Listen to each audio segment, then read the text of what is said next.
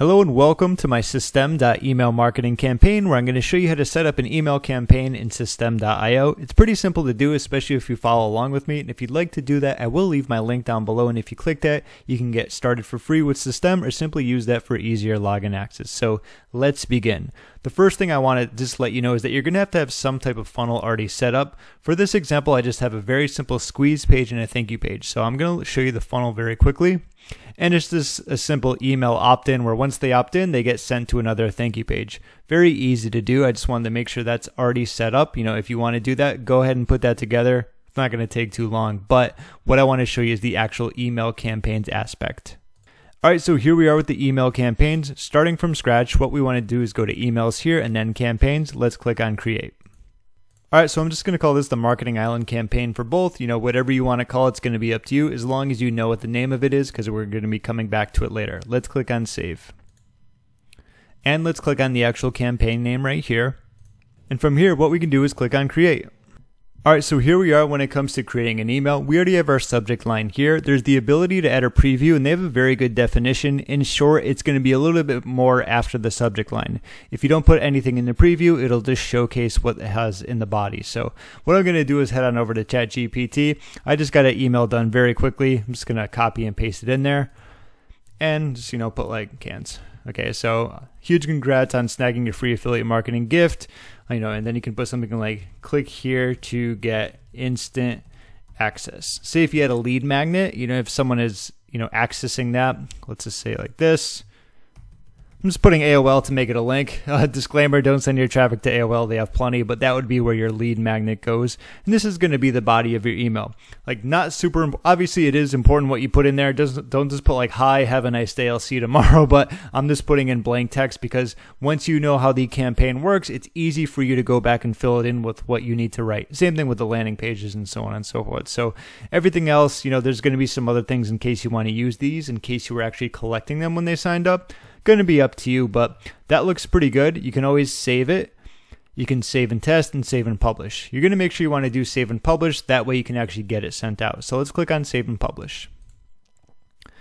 So choose after which email to add this one. Since this is the first one, it's going to stay blank and delay is going to be 0. Okay, so these are all going to be blank on this one because we want to send it out right away. Right when someone opts in to your landing page, this is going to be what's good. So click on activate. And perfect. So we can go back to emails, we can go to campaigns, and what we can do is create again. And what we can do is click on Marketing Island campaign. And now what we can do, that's our first email, so let's do one more. Let's do create. All right, so the #1 affiliate marketing tip revealed, James Canzanella, Marketing Isle, we're good. Let's click on save. Okay, and it's going to be the same exact thing. So I'm going to go back to ChatGPT. I'm just going to paste this in. I'm not going to edit it around. Very quick, very simple one, but we have our email, whatever it's going to be. Let's say we saved it, we like it, we can do save and publish. And this one, so this is going to be after this one, but there's going to be a 2-day delay. So this is how you can really create your campaign. If you want to send an email every 2 days, this is how it's going to be done. So the next one would be after this one, and then it would be 2-day delay before sending it. Next one would be 2-day, and so on and so forth. So let's just do activate again. And cool, we can go back again once the campaigns. Let's go to here, and now we have this one. So delay 2 days. The next one would be under here, 2 days more, 2 days more, and so on and so forth. So that's how you can set up a campaign. And the reason why I talked about in the beginning setting up a landing page with like an email capture page is that you need to connect it. So I'm going to go back to the funnel now.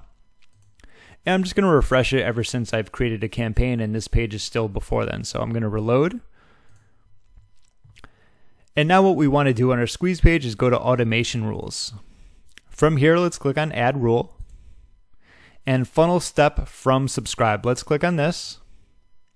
And now that that has been added, let's go to the 3 dots and do Edit Automation Rule. Okay, so occurs when a contact has just subscribed through a form. This is what we want. So we want to add action, and we want to do subscribe to a campaign. And it's going to be that campaign that we just created. So remember the name of it, whatever it was you created. Mine was Marketing Island Campaign. I'm going to do that, and I'm going to click on Save Rule. Perfect, so that has been added. So what we can do is actually just view the funnel and test it out. I'm going to get a dummy email and just show you how it works. 1 second.